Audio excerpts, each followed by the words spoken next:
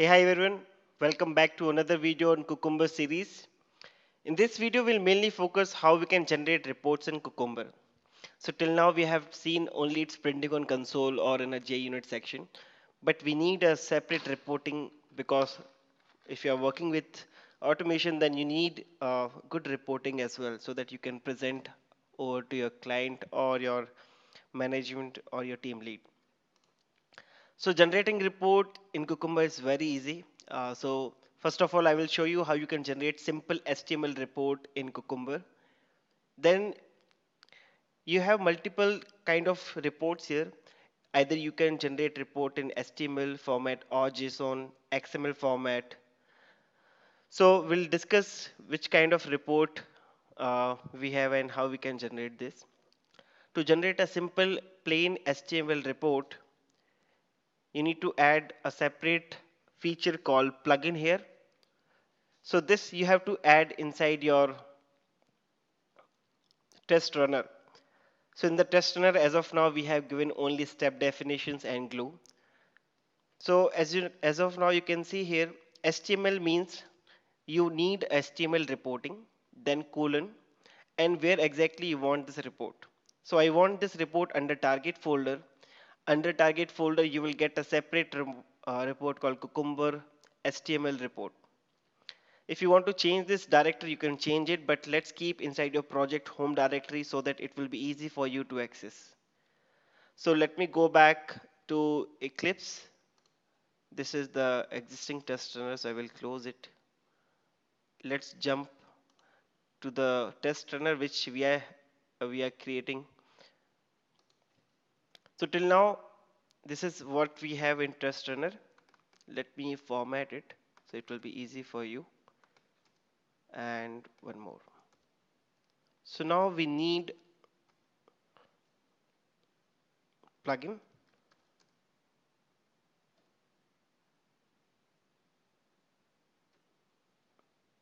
Then in curly braces, in double quotes, first of all, I will directly copy paste. It will be easy for me as well and for you. So HTML colon target and the complete folder name. That's all. HTML kind of report we need. In the next videos, in this part itself, I will show you generate JSON and another format. As of now, HTML report I need in target folder, and the report folder should be cucumber-html-report. And if you're working with Maven, then by default you will get this target folder. You don't have to create. So right now you can see it's completely empty, and if you want, you can delete as well.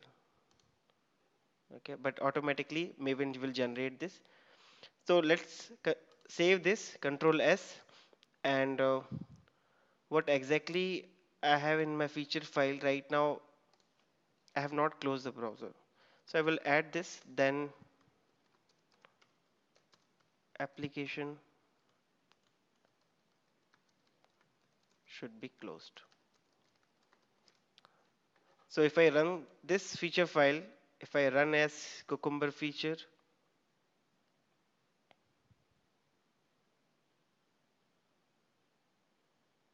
it's not running. So again, right click, run as, run configuration, and run.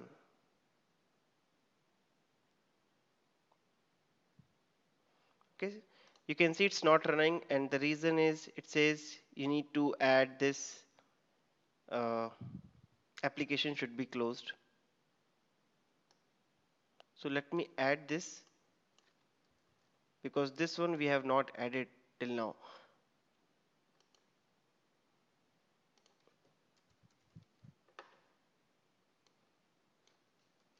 I will say driver.quit. Now it's fine. Let's run this feature file again.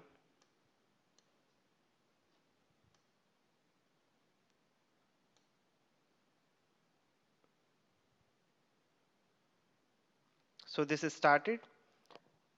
So good thing about Cucumber, whenever you add a new step, it will ask you to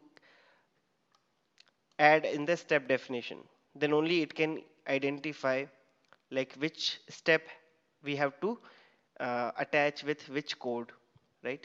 So right now we added this.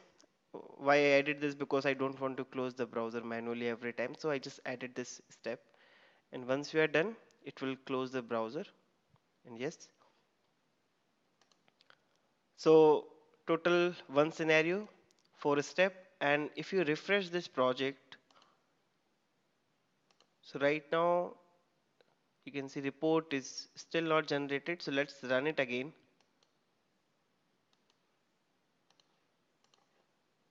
This time we will run as a test runner. Last time we added, we have executed through this, and the thing which we added here in test runner. So let's try to run via test runner. So let's run it. It says class not found. So let's check what is the issue. Currently it says test runner. So let's add my config apply run. It's a temporary issue. It says class not found. Okay. So let's check if I create a copy of it. Copy of test runner. Now let's run it.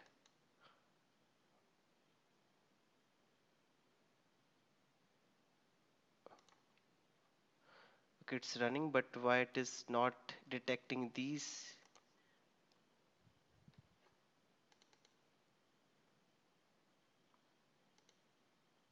We have features file, step definitions.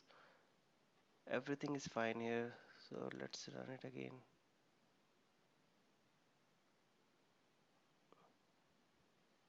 It is not able to detect this.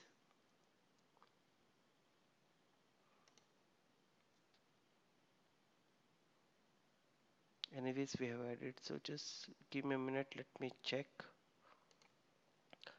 I got the issue here. So maybe just because of some internal issues, it was not able to detect this step definition file.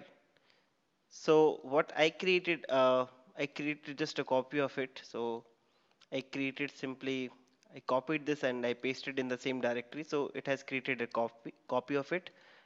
And now I have two step definitions. So maybe if you want, you can delete it. Now if you run this test runner, and here also what I did, I created a copy of the existing test runner and I deleted the older one because it was somehow referring to the old test runner. So this time if I run as JUnit test,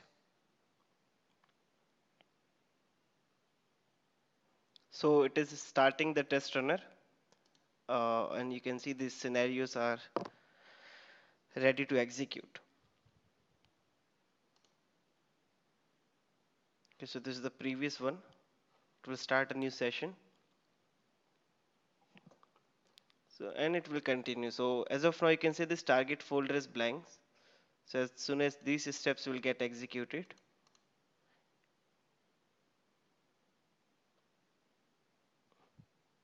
now if just refresh it. So once you refresh, you will get the Cucumber HTML report. So if you see the test runner which we added, Cucumber HTML report, same folder. And now here you will get this report index.html. So just right click, open with a web browser. And yes, this is the basic HTML report which you are getting. So this is the feature which we are testing, now, and this is the scenario. So right now we have only one scenario. All are coming in a green one because our step is passed. So in case any step is failed, it will show you the failed complete scenario. So this is how you can generate the HTML report. So if you are facing the same issue which I was facing, so maybe you can restart Eclipse, or you can just create a copy of your step definition and create a copy of the test runner and delete the previous test runner. Now I will rename it in the next program.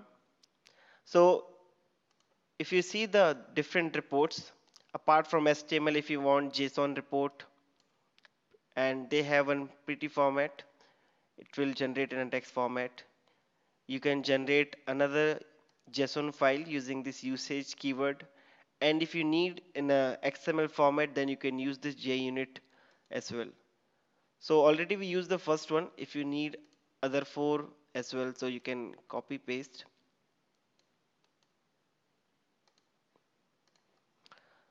So this is our test runner.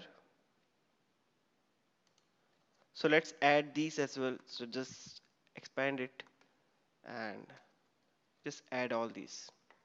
So apart from HTML, we will get one JSON, one pretty format, one in XML format, and another JSON report with usage keyword. So this is especially if you are using this JSON to read the result and export in a different, uh, let's say you want to export in a different report, then you can use it. So let's run it again, and this time you will get different folders. So you can see here, this is the target folder, same target folder we are referring, but you will get all these in a home directory because we are not specifying any directory like HTML. So all these you will get in the home directory. So let's wait for the execution. Still running. I will close the previous instance.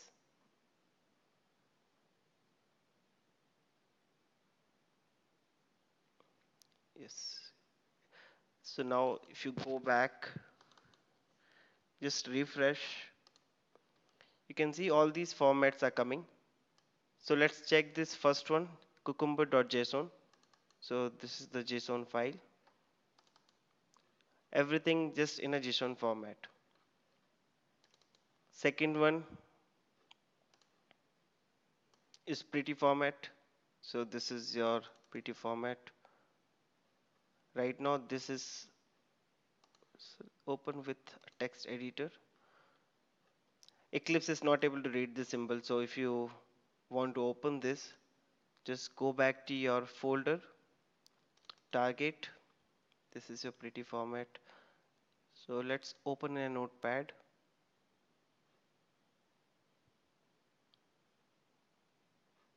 No.